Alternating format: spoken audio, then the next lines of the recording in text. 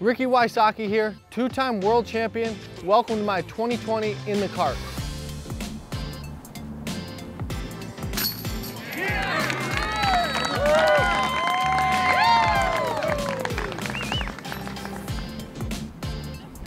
So let's get started. We'll first off talk about distance drivers. I've got mostly destroyers.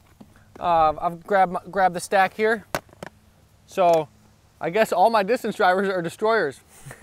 I like to keep very few molds in my bag, and as you can see, these are all destroyers, all different stages of wear and tear. I like to throw certain discs only for backhand and some discs only for sidearm. So I'll go ahead and explain the different discs. So these three are my backhand destroyers only, super overstable. I'm throwing them on flex lines, hyzer shots into headwinds.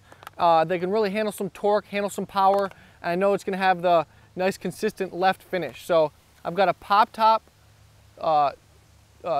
champion destroyer. I've got a pop top metal flake destroyer, and I've got another pop top metal flake destroyer also. So I like the metal flakes. They really have a lot of consistency. They have that little bit of glide for me, but then dump real hard left. Nice consistent finish. And then my other destroyers are, these ones are my sidearm only destroyers. So these two are SDSs. They're actually lighter weight. This one is a 167, I believe. Real pop top, nice and grippy. I can bomb this 400, 450 foot sidearms. So this is a sidearm only destroyer, as well as this one. This is also 168. I like the lighter weight destroyers for my sidearms. I feel like it has enough glide. The SDS is a super overstable run of destroyers. So I really think the lighter weight makes it get that extra glide, but still have that nice finish. So lighter weight destroyers for my sidearms. And then for my power backhands, I've been really liking the Halo destroyers.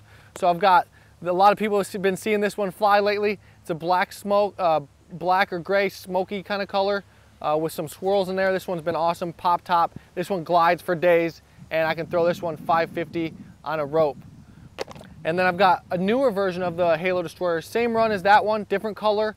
It's a little more overstable. I really like the Halo run because you can really hit it hard on a little bit of an ante or hyzer, and it pops up the flat and glides, but yet still has that left finish. And it's tough to find a disc that you can throw as hard as you can and get it to turn, but yet still come back at the end.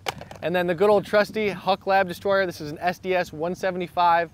This has been my most consistent disc since I've been with Innova. This thing's been in the bag from the start, and this is a Geisinger special. He gave me this from his collection. This one's money. Now we'll go ahead and work our way to the fairway drivers. Most of my fairway drivers are T-Birds or Eagles. So we'll start off with the T-Birds. I've got two T-Birds in the bag right now. I've got the T-Bird 3, Champion T-Bird 3. This is my signature disc, obviously. This one, I like the domier ones. They seem to glide better and have a little bit more stability than the flatter ones. So I like to choose the domier ones if I have the choice. So there's the 175 Champion T-Bird 3. And then for my beat up T-Bird shots, I normally just use a beat up T-Bird 3, but I don't have one right now, so I just got a beat up 11 time T-Bird. This thing is a nice hyzer flip to glide to turn right. It's not really gonna finish left ever, so you'll never see me throw this for a left finishing shot. It's always gonna be straight to maybe a little bit right, only backhand shots. And the newest addition for fairway drivers is a Halo Thunderbird. Really been liking the Halo plastic. It's stiff, consistent, and really feels really good in the hand. Really stiff plastic. I really enjoy that. And it looks cool. So that's definitely a big bonus. This one's gonna be a little bit more overstable than the T-Bird 3 shot. I can flex it, whereas the T-Bird I'm throwing hyzer flip. The Thunderbird I'm throwing flex to come back left. And I can throw it into headwinds. It's really trustable in the headwinds. And then my coolest disc in the bag, I think, is the Champion Edition Eagle. This one's an Eagle X, flat top, and this is super trustworthy. It's just my dead straight disc. I know what it's gonna do every time, and really a disc I can lean on. If I don't know what shot to throw, or I'm kind of up in the air, I'll go for this, and I know exactly what it's gonna do.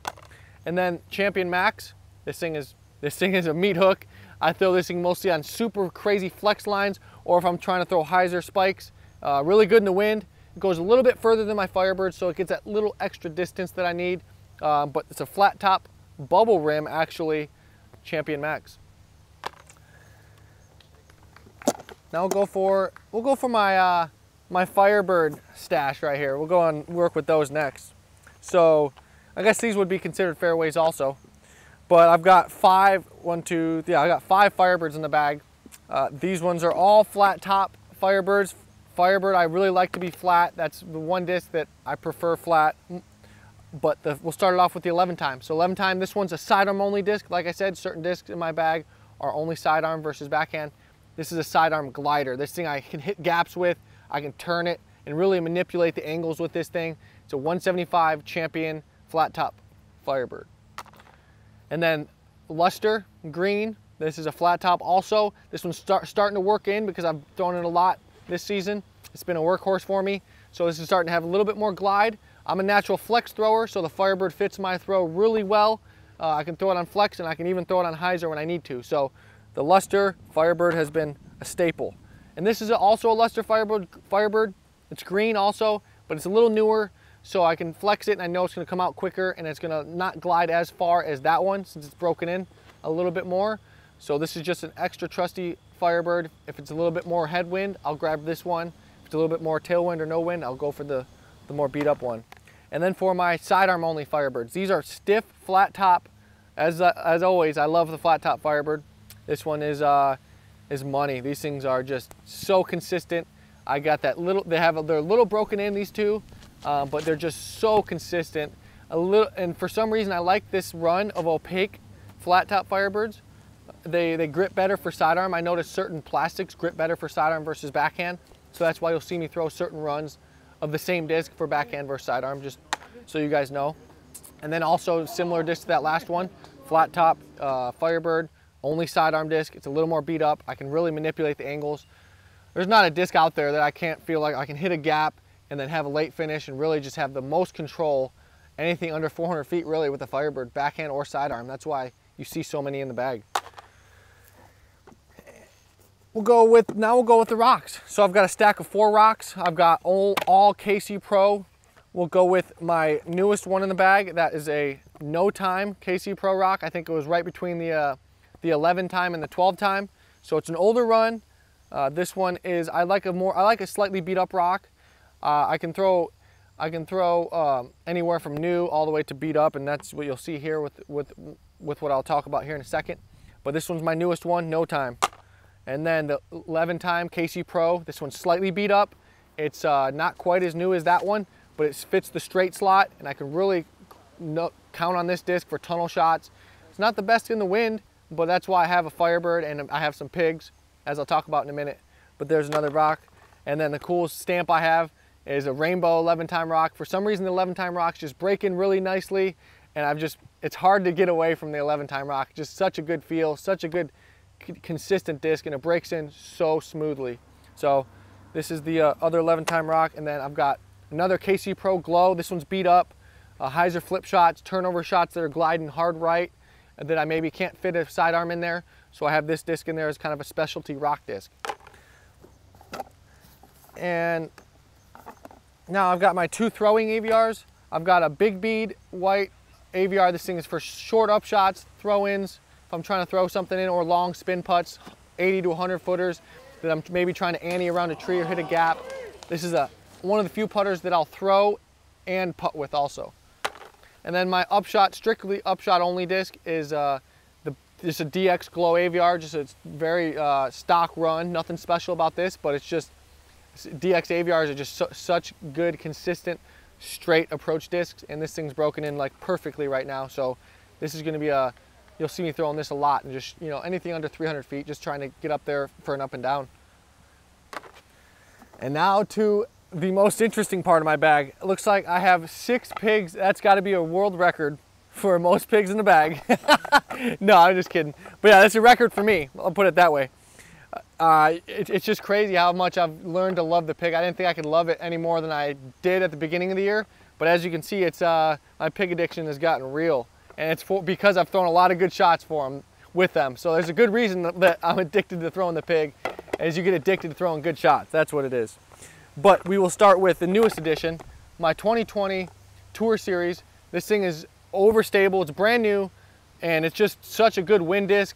I love the pig because I can throw them sidearm, I can throw them backhand, I can throw them so many different angles, and I can throw them as hard as I can, and I know exactly what they're going to do every time. And it's really hard to find a disc like that, especially a putter. So There's my new pig. And also I've got another glow one. It's the same run as it. This is a 2020 run. It doesn't have the stamp on it. Just got a Team Innova stamp on this one, but it's the same run as most of you guys have been throwing, which is my 2020 Tour Series. This one's a little newer. Not quite as new as that one, but nice, pretty new and can handle the wind. And then I've got a slightly broken in 2019 Tour Series. This is a little different plastic, a little different feel, but it fits a little bit different shot. This one's obviously 2019, so it's broken in a little bit more than my 2020s. So I can really manipulate the angles. I can throw them straight. I can throw them hyzer flip even as we get down the line to the flippier ones. So that's why I have so many pigs. I can throw them as hard as I can on different angles, and I can just get hit whatever angle I need to with all these 6 pigs. And I got another Team Innova Series 2020 Tour Series. This one is very similar to that one, but it's a lot more broken in.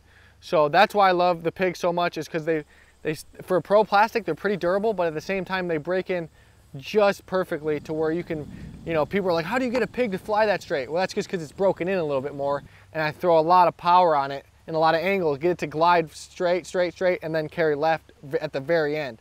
So that's the most reliable finish for me, and the pig just fits my swing and my throw type so perfectly. And I can throw a pig like a mid-range, basically. I can throw a pig like a putter. I can throw a pig like a mid-range. So anything in between, and that's why I have so many in the bag.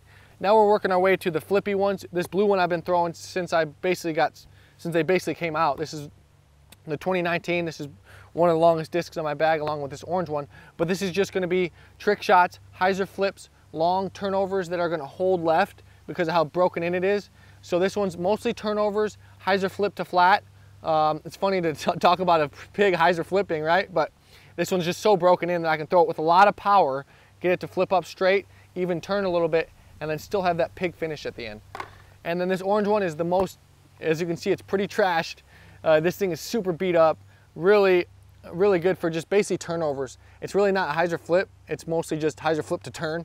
So it's really just gonna turn over, whether I throw it sidearm or backhand, but it's really good for severe angles. If I'm throwing I need to throw a real tight sidearm that flips quick left and doesn't really come back. This thing's so beat up that it doesn't really have that pig finish anymore, which is good for certain shots. And now to my money makers, my putting putters. You guys have seen me throw these Santa Cruz stamp putters. These things have been amazing. They have been my go-to since I went to Santa Cruz, I believe 2 years ago. They gave me this stamp, so these have been my go-to putters for this whole season, really. I like a little bit more of a broken-in putter, a putter maybe that you've putted with for a month or 2 months. So that's about the lifespan of a putter for me. Once it hits about 1 or 2 months is when it's in its prime for me. 1 to 2 months, all the way till like 6 months. That's when I like a putter, and that's right where these are right now. Just because I feel like when they're broken in a little bit more, they have that little bit better grip. I like the KC plastic, so I like it a little bit grippy, and the only way to get that is to break it in. And then I've got a cool WYSOCKI bomb stamped just a regular KC Pro AVR, but nothing beats a good consistent feel and flight of a KC Pro AVR. And then the New Mexico stamp, everyone's been asking me about these. These ones I'm starting to run out of these. I got them when I first on the team at Innova. I went to the factory, this is what they had in stock, and I grabbed a couple, and now this is one of my last few, and I'm starting to wean myself off of them because they're all starting to beat up. But yeah, that's my in the cart. I didn't really go into detail, but this is the Ridge Roller 3. That is what's holding all my discs here. I've got the putter pouch. Of course, I got my WYSOCKI bomb face mask for the times like we got going on in 2020. And yeah, Ridge Roller is a great sponsor of mine. They make a great cart. It's going to be a great tool to have out here in Vermont for the 2 courses that we have, the wooded course and the open course out here at Fox Run. And it can handle all the terrains, and I'm just super happy with their product. Got a nice seat upgrade, and I've got the cart handle that lifts up so my Raptor legs don't hit the back of the cart. And so yeah, it's just been a great tool for me to have on tour to have all these discs and fit all my pigs in there. Thanks for joining me in the 2020 In the Cart. Big shout out to Gatekeeper Media for filming, and hope to see you next time.